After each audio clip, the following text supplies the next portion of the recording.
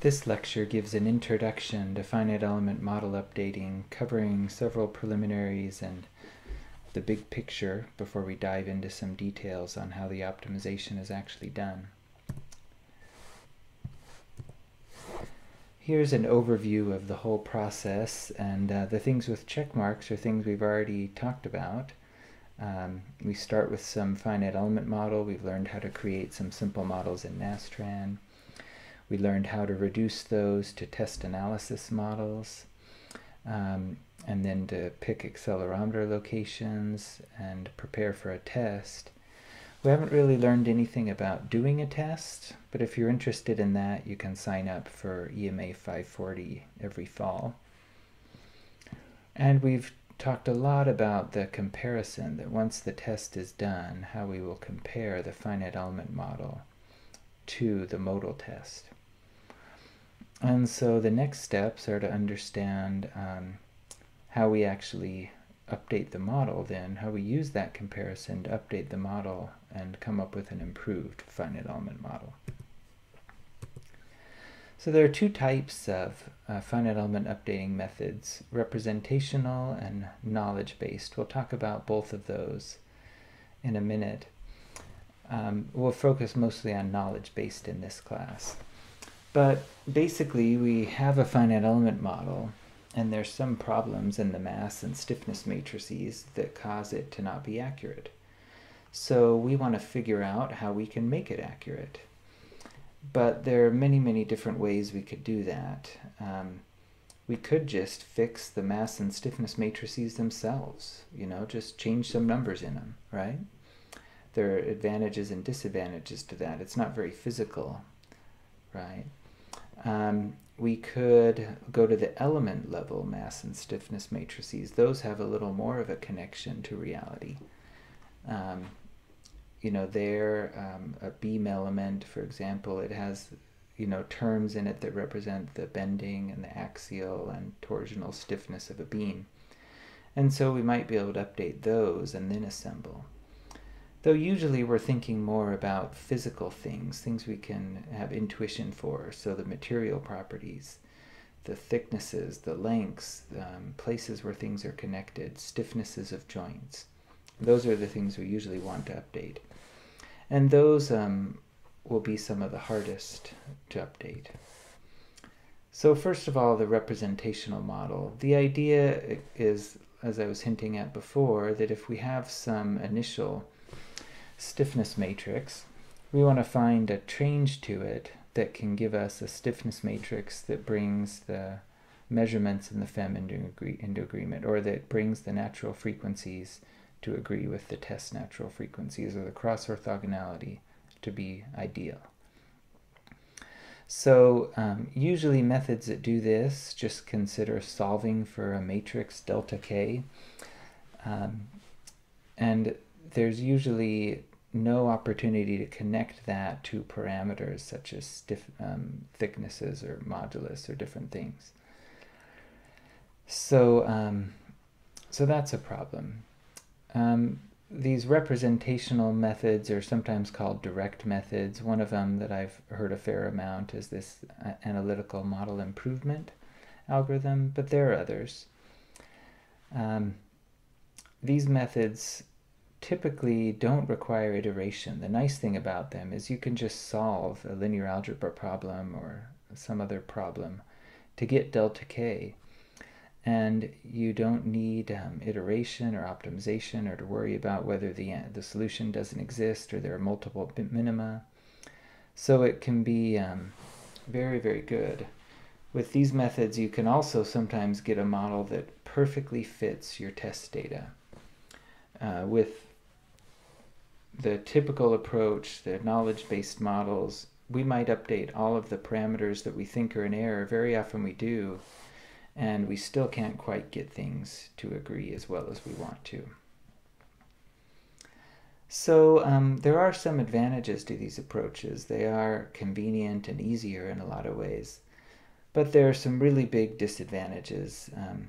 The main one is that if we want to make design changes to the model, once we do this, any change that we make can completely invalidate the whole process. If we make design changes, because there's no physics base to the updates that we've done, there's no guarantee whatsoever that a design change will be accurate. Another big one is configurations. If we think about a launch vehicle, we need the model to be accurate on the ground. We need it to be accurate right at liftoff. We need to be accurate when the fuel tanks are half full, 1/3 full. We need to be accurate after we separate the structure and make it into different types of structures. So our model needs to work in all of those configurations. And that's not likely to happen if we're using this approach. The other problem is it doesn't give us any insight into what we did wrong and tell us what we could do differently next time. So there are some good things about these approaches, but because of these big disadvantages, they're usually not used in practice, in aerospace at least. I was thinking about it, and there is one possible application where you might see these used, and I have seen people at least explore using them. And that's the case where, say we're building an assembly. For example, this is a large diesel generator built by Kohler Company. And these might be installed in hospitals as backup systems for power, or even on like yachts as power systems, a way to power the yacht when the motor's not running, or different things like that. But anyway, there's a big diesel engine, and then there's an electric generator. And if you're the Kohler Company, there's a good chance that you buy this engine from someone else. That you buy it, you tell them what you want, it shows up, and you design everything else. The skid, the generator, which also may be bought or may be designed in-house. And you need to know that this whole system won't have any resonances. But chances are the supplier who sells you the engine is not really willing to give you detailed CAD models. If they are, it's going to be a real pain to mesh something like that, and there's going to be a lot of uncertainty. And so you'd spend a lot of effort trying to come up with a finite element model for that part. And when in the end, you have no ability to change it. It just comes and is how it is, and you bolt it on. So all that finite element work is very possibly not really worth it. So what you can think about doing instead is do all of your modeling on this part and on the skid, but after the engine comes in, do a test on it, collect the measurements, and then use that to come up with your with a model that works just for this component. And if you can get a model that matches this component and that is still accurate when you bolt this component to the assembly, then this approach could be really good. So again, I don't know a lot of people that use this approach, but I think this is definitely one viable approach for direct methods. So most model updating that we do is knowledge-based. And so we have to figure out what parameters in our model might be wrong, or figure out how to parameterize the things that we're not sure about. If we guess incorrectly, or if we don't pick a parameter, or if there's something else wrong with our model that just can't be fixed by changing a number, then we'll probably fail. And often, this is what happens. We go in circles and try to figure out where the parameters are that we haven't included that still need to be updated. The good thing, though, is that any changes we make will have meaning. They'll often uncover problems we made during modeling. In an ideal case, we come to know the model more and more. We get more and more confidence that what we've done is correct. But the downside is that we usually won't ever have perfect agreement, and often there's a real struggle getting things to agree. On the one hand, this is a feature as well. These one-step representational methods, even though they can find a delta K that might exactly match all of the natural frequencies perfectly, those natural frequencies from the test have a little bit of errors in them anyway. So it might not be wise to match everything perfectly. Maybe it is better to rely on a model and try to bring that model as close as we can to measurements. All right. A couple questions for you to think about now. Suppose we get perfect correlation between our model and test. Does that guarantee that all of the parameters that we use to get that correlation are perfect? Another question we might ask is, if we just had test results, could we completely identify a physical model? That's kind of an analog corresponding question. The answer to those questions is no on both cases. And I'll use this simple example to illustrate it. Suppose we just have statics. We throw out all the fun dynamics and we just have kx equals f. We could do a static test where we would apply a unit force. So we're dealing with K inverse, or a matrix we'll call G, the flexibility matrix. So suppose we apply a unit force and we measure how the whole structure deforms. So if we do that, what that's going to do is we're putting a unit force in at some degree of freedom. So basically when we do this multiplication, it's just going to pull out the ith column of the flexibility matrix. And we could do this point by point and measure the whole flexibility matrix. And this approach can work really well. The interesting thing, though, is that if we tried to do this for stiffness, it becomes really difficult. One reason for that is that the flexibility matrix is the inverse of K. So we talked earlier about the fact that the expansion, this matrix can be extended in the modes, and it has a term that goes 1 over the natural frequency squared. So as the natural frequencies go up, the terms become less and less important, and we can capture a lot of the flexibility in just the first few modes. In contrast, the stiffness matrix, if we expand it, it has the natural frequencies in the numerator. And as a result, that it's very slow to converge, and so it's very difficult to actually measure the stiffness matrix. Even though we do measure the flexibility, we can measure the flexibility or components of the flexibility matrix. So in static model updating, this is often used. We'll measure components of the flexibility matrix and use that as a tool in model updating. But consider now that if we have many degrees of freedom, we can't apply enough forces to completely identify the matrix. For a typical problem, our test article has an infinite number of degrees of freedom. We're going to model that with, somewhere between tens of thousands and millions of degrees of freedom in a finite element model. And we have a couple hundred sensors and, capturing, maybe 50 or 100 modes. So, we have 50 or 100 unique pieces of information, plus the mode shapes, which, are typically a little less reliable, but in terms of detail. So even though we have, say, 500 sensors by 50 modes, we don't really have, 500 times 50 unique quantities that we can use. The number of quantities that we really have are much smaller. Like maybe the natural frequencies and all the terms in a cross-orthogonality matrix. That's typically all that we really will trust.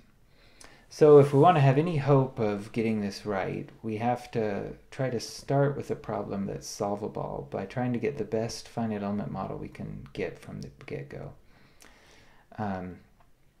So one thing that's harped on again and again is matching the drawings. Our model should match the drawings, and anything that we've approximated, we should take care that we are confident that those are as reasonable as possible approximations as we can make.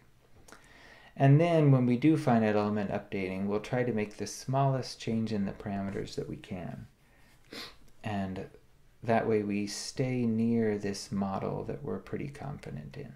If we have to make a big change, we'll usually argue about that and think about that and really try to make sure that it's justified before we just go ahead with it.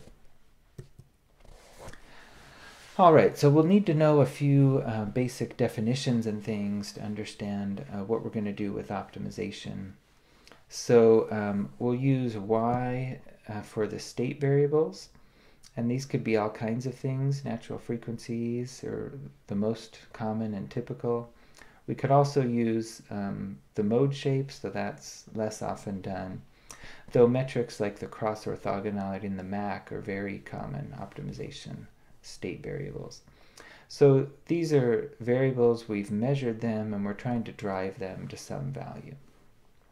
We're trying to do that by changing design variables like the thickness modulus, all of these parameters in the model. So we usually assume that the state variables are some unknown function of the design variables. And so if we start with some nominal values for the design variables, the finite element model gives us this f that lets us compute the nominal, say, natural frequencies.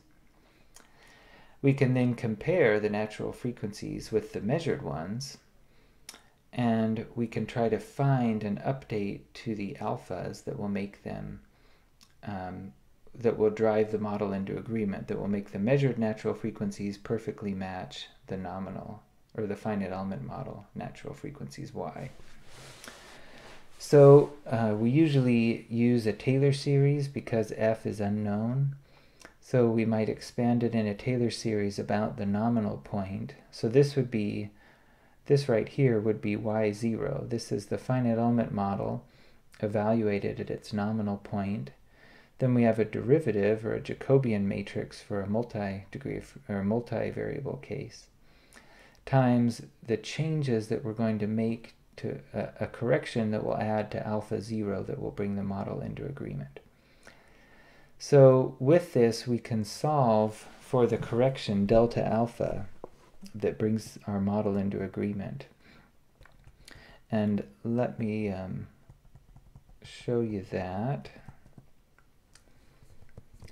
So again, we're looking for alpha, or a correction delta alpha that when added to our nominal will give us the parameters that bring this model into agreement. And notice in general, we can't just go measure alpha to know what it should be. It's not known. We don't know. If we knew the thickness better, if we knew the material properties better, we wouldn't be doing model updating. But typically, even after doing our best to estimate the nominal parameters, thickness, modulus, we still need to do some kind of correction. Okay, so let's take the example of a cantilever beam, and we want our state variable to be the first natural frequency, which in this case we can actually look up for a cantilever beam what that natural frequency is. And here it is given in terms of the Young's modulus, the area moment of inertia I, the cross-sectional area A, the density, the length, and then there's a constant here that changes with mode number, but this is the value for mode 1. So we could go look that up in a book, and we have f. And so notice if our design variable is the thickness, we can actually plug that in. And oops, I noticed there's a little bit of a typo here. Anyway, we can plug that in, and we can explicitly write this function. Y is equal to a function. The first natural frequency is a function of the thickness in this way. And actually, in this case, we can factor out the h. Also need another b right there. We can factor out the h, and y is just some constant times the thickness. So if we knew what the natural frequency should be, we could directly solve for the thickness that makes that happen. So this is the easiest updating problem that we could do, and would be pretty easy, pretty straightforward, right, to solve that problem. In a more general case, though, we have many different natural frequencies that we're trying to match. And then we might also have, the cross orthogonality, which is a function of, between two modes, and we might have another term for the cross orthogonality between a different pair of modes, and so on and so on. So we might have a lot of states that we're trying to match. So in the most general case, what we'll do is we will expand this in a Taylor series about the nominal model. And so we will, let's make this a little bigger actually. So if we do that, we get the nominal model and then the Jacobian with respect to the parameters. In this case, we have a vector of parameters, so this will actually be a matrix. And this could be a vector of parameters. And usually we neglect any quadratic or higher order terms. So, so this term right here is y0, that's the nominal state values. So if we set y equal to the measured natural frequencies, for example, then we can move this term to the other side. We get y minus y0. And then we can invert the Jacobian, which is a matrix in the most general case, and solve for the changes in the parameters that we might need. So that's a common approach. Typically, f is not known analytically, right? F of alpha is something we get from by doing a modal solve in the finite element software. And so we can't express that as a function. So what we might do is instead calculate the Jacobian using a finite difference. Or in other words, we evaluate the fem for the nominal model. We evaluate the fem for the nominal model plus some perturbation in whatever parameters we think might be important. And if we divide that by the perturbation in the parameter, we get an estimate of one column of the Jacobian. So this would be just one column. And we could repeat that for any set of parameters until we had the full Jacobian matrix. So in a scalar case, f is just a function, like we had above, a linear function, and it's a function of the design variable. And let's say that this blue curve that you see right here is the is f. That's the blow this up a little. That blue curve is the true f of alpha.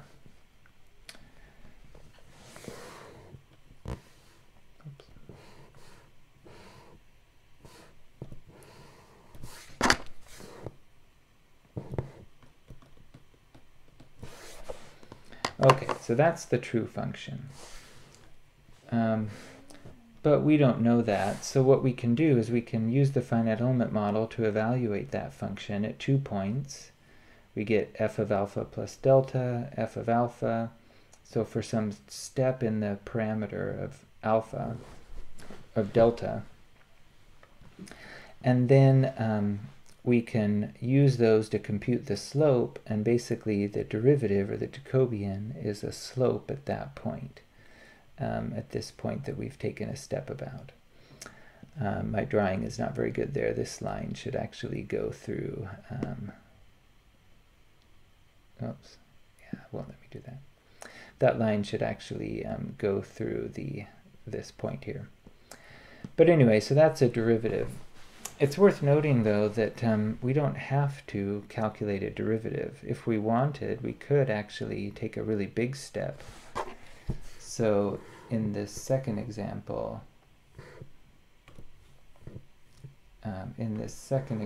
let's suppose that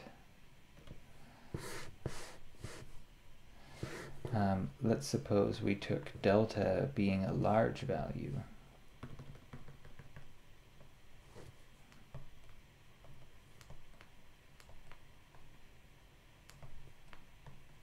Okay, so suppose we took delta to be a large value.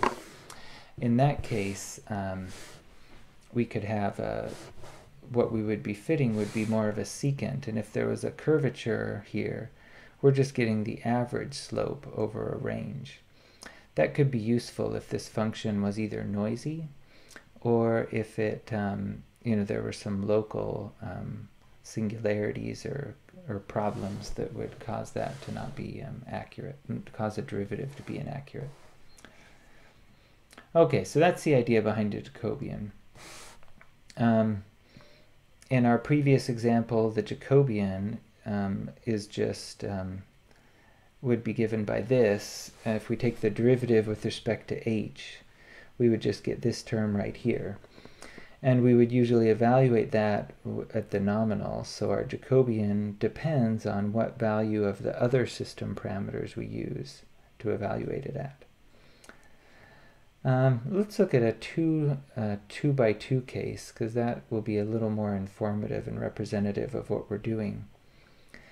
So suppose we have parameters h and l. We have two parameters we want to solve for. And suppose we have two frequencies that we've measured, the first natural frequency and the second. So this 1.875, we'll just call that 1.9 here to make things simpler. And the next one is roughly 4, we'll just say. So that's our model. Our model says that the natural frequencies, the first one is this number times this quantity, the second one is this number times this same quantity. So we have f of alpha for mode 1 and mode 2. So we could now compute the Jacobian, and it would be 2 by 2 in this case. And what we want is this Jacobian to multiply delta alpha, so our two parameters, the changes to those two parameters. So that would look like this over here, where this is df d alpha. This matrix multiplies a change in parameter 1, a change in parameter 2. And if we add up each of the columns times their respective delta alphas, because you see how the denominator here has the derivative of alpha, or delta alpha as well. So if we multiply delta alpha times these derivatives, we get the change in the frequency. So that's, if we multiply that, what we get is delta f1, delta f2. Okay, so if we do all of that math, we find that this first column is actually proportional to the second column, because the only thing the derivative changes is this little constant here. We do get a different constant in the two columns, a different scaling, but the derivative, but it doesn't change these constants. Those constants depend only on the mode shapes, or on the boundary conditions and the geometry and things in the problem. So if our system is known to be a cantilever beam, and those boundary conditions are accurate, this Jacobian is rank 1, and basically that tells us that we can match the natural frequencies, either matching the first mode only or the second mode only. And we can trade off between delta H and delta L in various ways, but we can't uniquely determine both H and L from mode 1 and mode 2. those are two independent, the way the system works out, the Jacobian, shows us that we just can't solve that problem. So this is a good example of a case where we formulated a problem that wasn't solvable. We had a goal, and we created a finite element model where we said that we'll vary h and L, will vary the length of the beam and will vary its thickness. But in the end, what we found is that those two parameters have basically the same effect on natural frequency 1 and natural frequency 2. And so no amount of updating can resolve that problem. We can choose values of h and values of L, various different ones that will satisfy things, but that's all that we can do. So, so that concludes that example. On our next lecture, we'll start into modal parameter sensitivities, and we will look at how we deal with those.